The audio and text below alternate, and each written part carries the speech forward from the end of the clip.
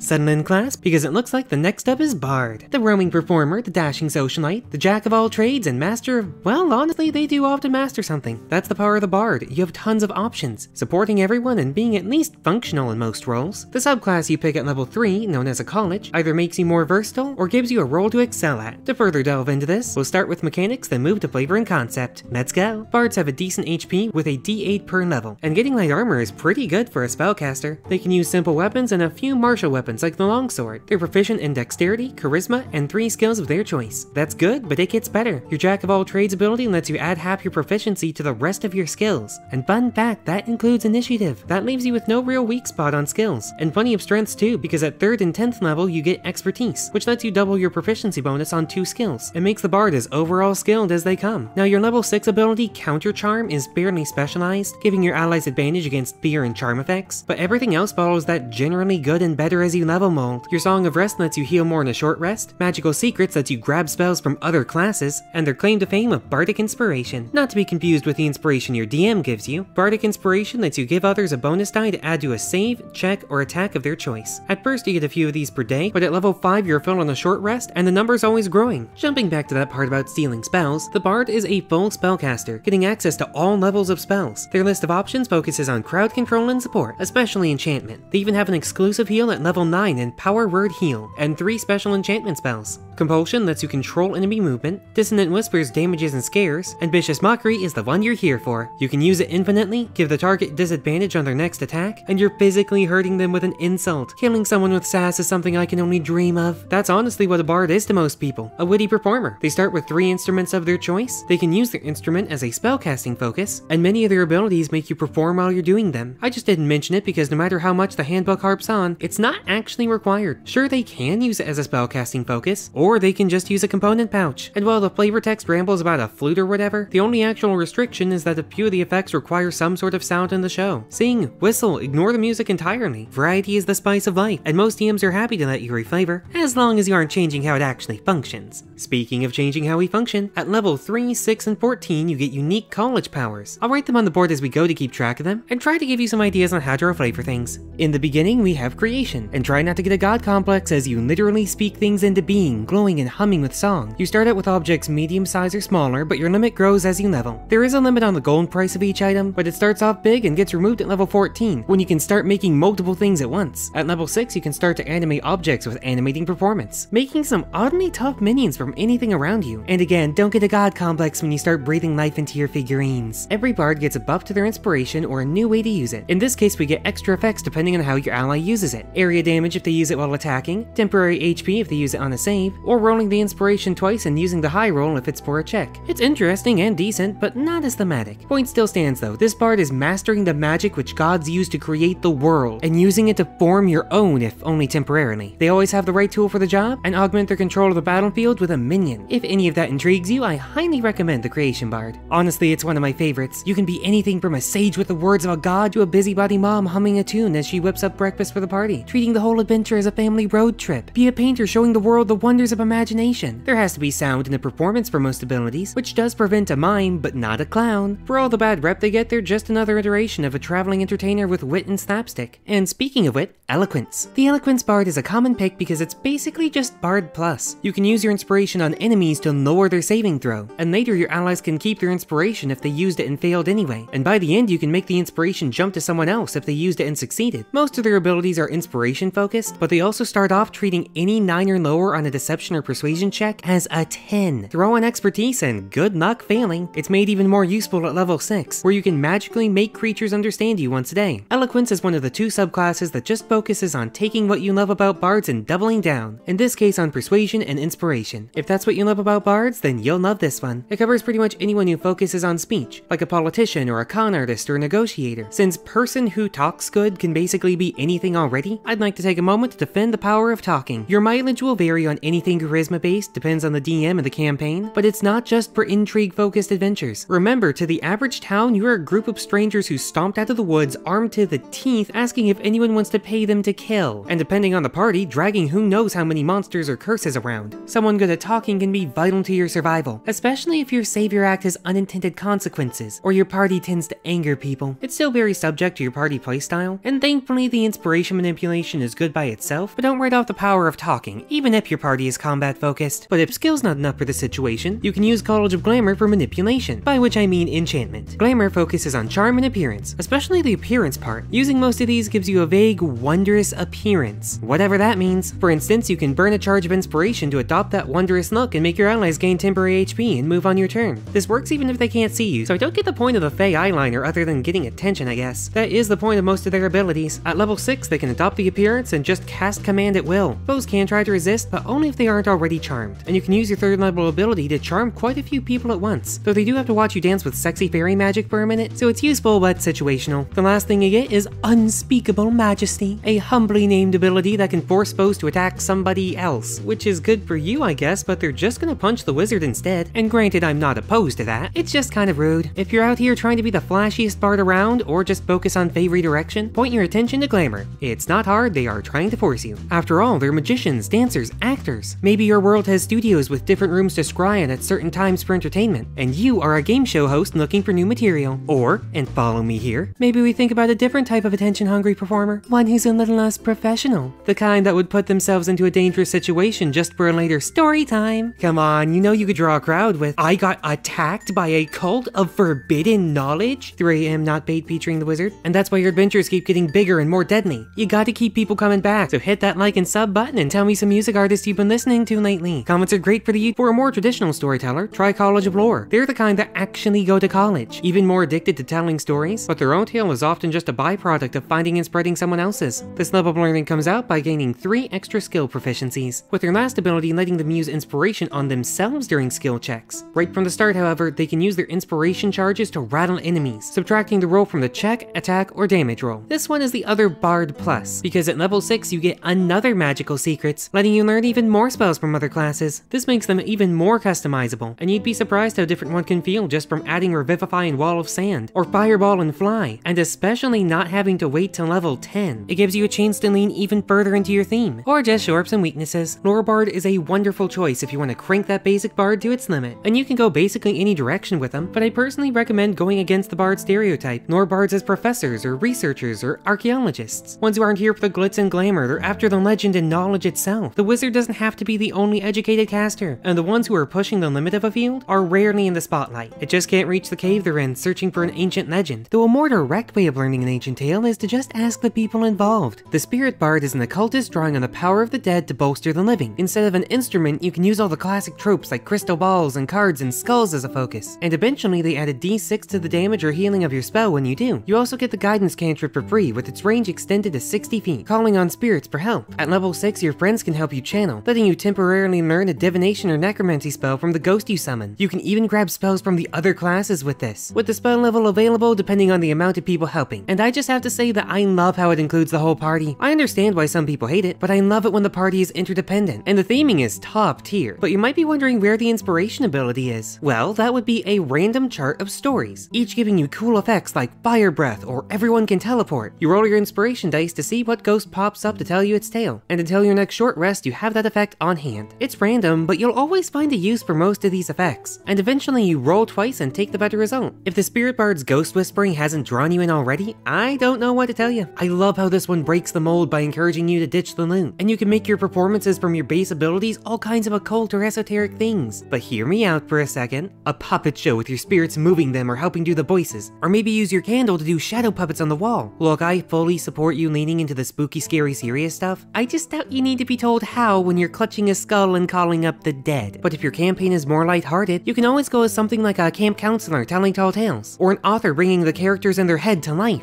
I don't have a good transition to the next two. Swords and Valor are two melee focused bards, with Sword appearing to be a response to the College of Valor. Both have an extra attack at level 6 and proficiency with medium armor. The Sword bard lets you specifically use scimitars, chooses to focus on single or dual wielding for bonus damage, and can use their weapon as a spell focus. For their inspiration modification, they can do a variety of special maneuvers. They either gain temporary AC, push the opponent, or deal damage to an adjacent target. They can eventually do a weak form of this without spending inspiration. They're meant to be a bard that focuses on martial offense, but despite their maneuvers being called a blade flourish, they don't actually require a blade. The Sword bard is actually better when they start with their bow, then act as a secondary line of defense or tagging in when the front line needs a breather. This sort of self-sufficient savant was apparently more in line with what people were wanting, as it seems to be a direct response to the Valor bard. The Valor bard attempts to be more of a warrior poet, while Sword is fully focused on offense and themselves. The Valor bard keeps it simple. They use shields in any weapon, anyone who uses your inspiration can add it to their AC or damage, and at level 14 they can attack as a bonus action whenever they cast a spell. Simple but effective, especially that inspiration mutation, which is a lesser version of the shield spell that you can give to an ally. This one is meant to be a more defensive and utility based counterpart. You're still not going to be the main damage sponge, but you can hold your own as a backup, and being backup for everyone at once is part of a bard's main appeal. Plugging every hole that needs filling is kinda their thing. And don't forget that you've still got a better bow and full casting. So if you're looking for an offensive, more self-sufficient bard, Sword is your answer. If you're looking to keep your support focus but just add some melee to the mix, Valor might be for you. Now both of these will likely have their hands too full of weaponry for an instrument, but their performance just has to have sound and movement. You could be a tap dancer swinging a sword instead of a cane, or a pole dancer that ripped the pole out of the ground to beat people with, or even a cheerleader because they are way more buff than you think. High-level dance requires strength, awareness, and balance, which can make the transition to combat surprisingly smooth,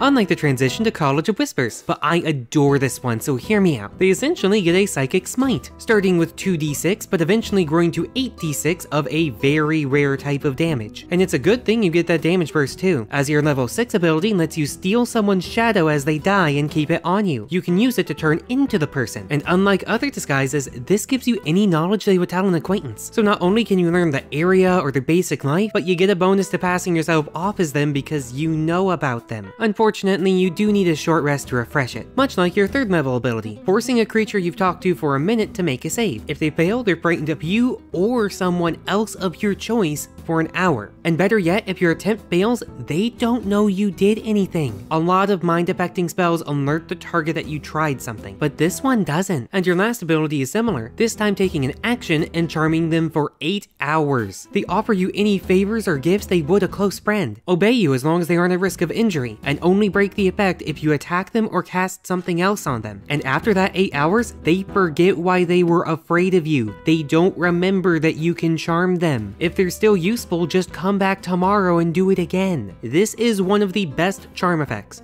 period. Of course, that is the issue. It's a charm, and everything is based on manipulation, which I adore, but it makes the Whispers a bit more situational. Specialized for a bard is still more generalist than most, and you still have a giant array of spells and skill, but depending on your group, you might find the psychic burst damage to be the only consistent part. If you don't care and just want to be a social menace, Whisper is great. Go full-on assassin, infiltrating alongside the rogue with a party at your heels. Obviously, spies work wonders here, but I love the idea of running one who isn't actually trying to scare people. They just have a really intense expression. Or you can ignore the politics and just have them revel in causing fear. Though honestly, I love the reverse. Like a genuinely kind little traveling merchant, struggling because she keeps accidentally using her terror abilities whenever she gets excited. And this is how the list ends, not with a bang, but a whisper. If any of these interested you, a little word of advice. Find a way to indicate that people have inspiration. If you're in person, this could be a set of cheap D6s, or candy that they're not allowed to eat until they use it, or just some household item. After all, the biggest downside to inspiration is that people just forget they have it. If you're doing this online, talk with your DM. Most VTT programs have some sort of indicator or icon that you can snap on their picture as a reminder. And if Bard sounds cool, but you're not sure this is for you, I'd suggest taking a look at the Rogue or Sorcerer next. Special thanks to my coffee supporters like Feral Goblin and Sergeant Daniels. Your kind donations fuel my equipment fund. Link in the description if you want to help, but I'm not big enough to put it in the video yet. Either way though, I'm here and free. Class dismissed.